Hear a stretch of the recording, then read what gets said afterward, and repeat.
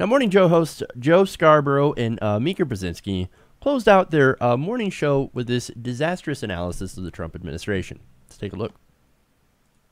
Well, I mean, I think you said it best when you said we're all scared. Obviously, I think we reached a new low this weekend. Yeah. What about you?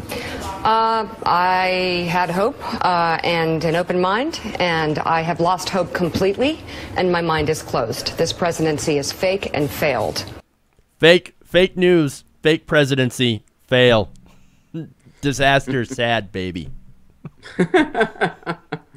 Yeah, well, you know what? She's right. Now, you might be wondering what the context is to this. This is in reference to something that Donald Trump tweeted out this weekend. Basically, Obama, wiretap me. Sad. Pathetic. Right. Wait. Where's your evidence in that? Oh, it comes from Mark Levin. Now, interesting side note. There's somebody out there on YouTube who has taken shows of Mark Levin and dubbed them into Aqua Teen Hunger Force's Master Shake. Oh, wow. Hilarious. Hilarious. Yeah. So that is awesome. I love it. It took them this long to realize that that's a Trump presidency. I mean, we've been saying that on this show for forever. A long time now. Maybe Morning Joe needs to listen to us. He is the embodiment of everything that's wrong, not just with our system, but with like human behavior. Like, I mean, I was talking about this with my roommate earlier today, like in the morning. We were both having coffee, and I was just like, yeah, it's like, this is what happens when you're spoiled as a child. This is what happens when you get a huge inheritance and did nothing for it. This is what happens when you treat women like shit. This is what happens when you're a racist. This is what happens when elections are bought and sold. This is what happens when we have money in politics. This is what happens when you're a megalomaniac. This is what happens when you're a sociopath and remain untreated. This is what happens when you do too much cocaine. Like, he's all of that embodied. He's not a president, and I've been saying that. I mean, he's not a president. You can't say, oh, well, Ron, he's in the White House. He's still in that. Well, you know what? I can carry around 4 tires. That does not make me a car. He is not a president. He is a media sensation gone awry. And it took him making up maybe the most bogus, or at least among the most bogus things he's thrown out there yet. Well, he's trying to distract us from what's really going on. Well, he's making all these bogus claims on Twitter, and while the corporate media keeps trying to do their best impression of McCarthy, they're putting forward bills that are going to end unions completely, that are going to gut the working class, that's going to get rid of the EPA, that's going to end education as we know it. We'll get into that, too. That's all out there, folks. Yeah. That's all out there. Well, all the media is talking about is Russia, Russia, Russia, and all Donald Trump's doing is tweeting straight up nonsense. Yeah, and actually those some of the legislation that you brought up, Ron, we're going to talk about that in a coming segment. So we'll get into the details of what they're actually trying to do and how you're right. This is an absolute head fake, but now that's all he's good at. That's all he knows. Right. That's his one trick. But remember though, you know, I'm like a smart person. I had to. But no, my point here is, I mean, you bring up an interesting point saying, we've been saying this all along, where was Mika and Joe? Oh, where were they? Well, you remember during the primary when Joe was giving him all the free media that he could handle? What is it, $2 billion worth of free media? The ability to call into Morning Joe at any time? Now, remember, Morning Joe is who the establishment watches. Like, all the people in Washington... Ooh, Morning Joe. We love Morning Joe. Let's go get our Morning Joe, okay? Let's go watch this show. Everybody tunes in. Like everybody in the Washington bubble tunes in. So when, Joe gives this guy Trump a platform, which he absolutely did during the primary, you can go back and you can see some of the videos where they were having Trump on. They're all happy, and the town halls and everything that Joe and Mika would host, and they would do the backroom banter and all that stuff. And it was so cordial and so wonderful and so happy. Yeah, well, you can blame them partly for why Donald Trump is president today. That free media, those softballs that were served up during the whole primary. And, of course, the whole point that the media was trying to do, the whole purpose of it was to try to elevate Donald Trump so that Hillary Clinton could try to knock him down. And she failed absolutely because she was a terrible candidate. You know, it's funny. I remember that. You remember that, Ron. I'm pretty sure you at home remember that. But see, I don't think Joe seems to. Well, you know why? Because Joe is a Republican hack. I mean, again, he gave more exposure to a guy who sounds like he's paranoid and mentally deranged, so all he could do is get a tax cut. Remember? Oh, a tax cut and some ratings, by the way. Ratings were awesome for Morning Joe, despite the fact that Donald Trump now tweets out, failing Morning Joe, failing New York Times. Everything's failing. Really? They seem to be doing pretty well. I mean, I read another article where subscriptions to the New York Times have gone through the roof. Yeah, well, MSNBC has seen a big up in their ratings, and I believe CNN has as well. And Fox News is still doing their thing.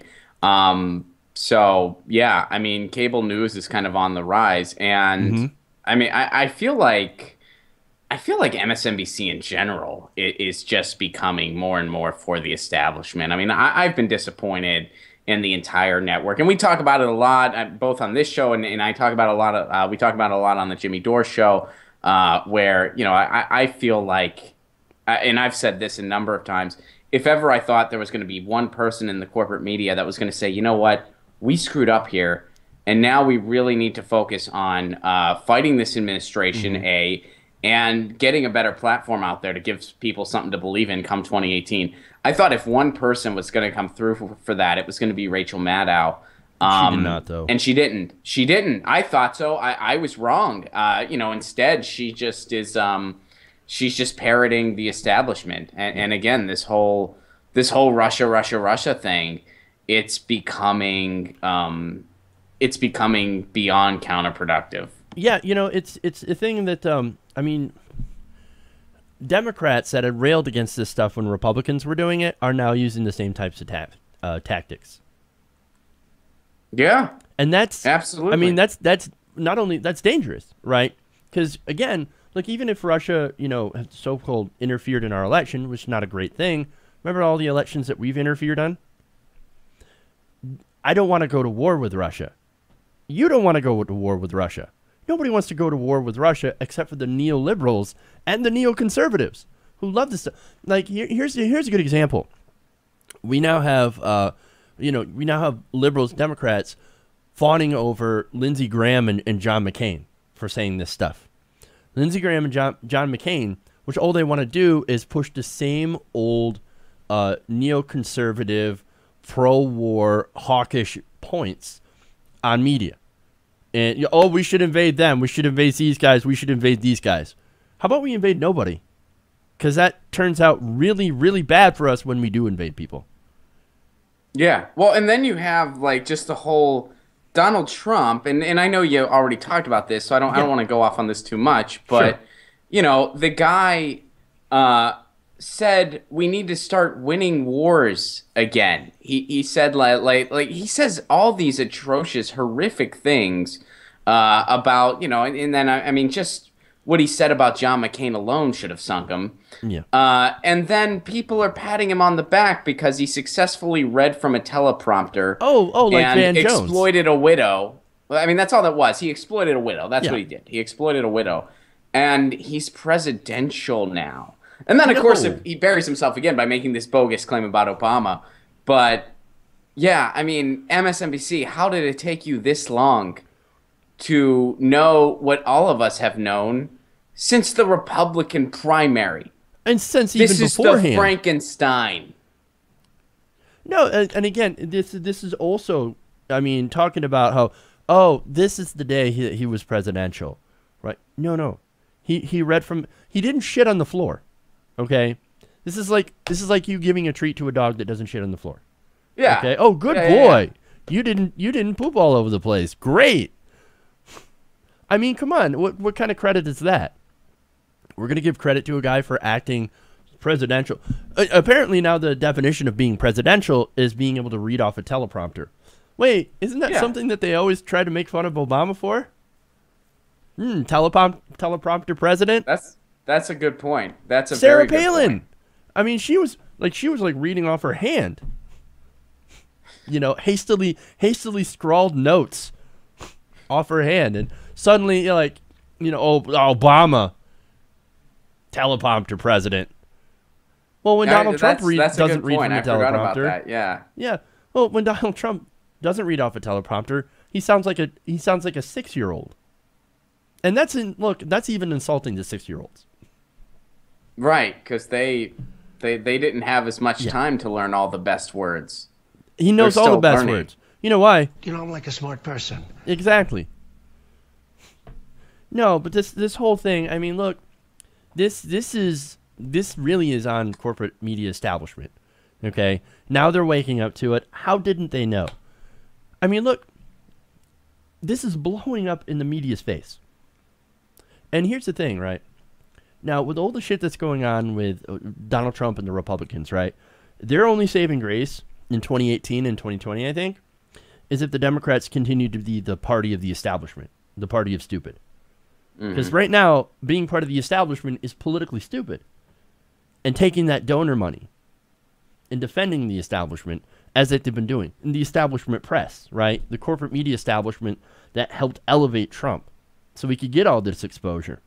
To and win all these people over and with his ridiculous childlike ideas. I mean, again, this is a big fault of the media establishment. Now, I can guarantee you that if Bernie Sanders had half of the amount of the coverage that Donald Trump had during the primary, there could be a possibility that we could be saying President Sanders. Hey everybody, thanks for watching this video. If you want to see more like this, please hit the subscribe button below. And if you want to support truly independent progressive media, please consider becoming a patron at patreon.com/TYTNation.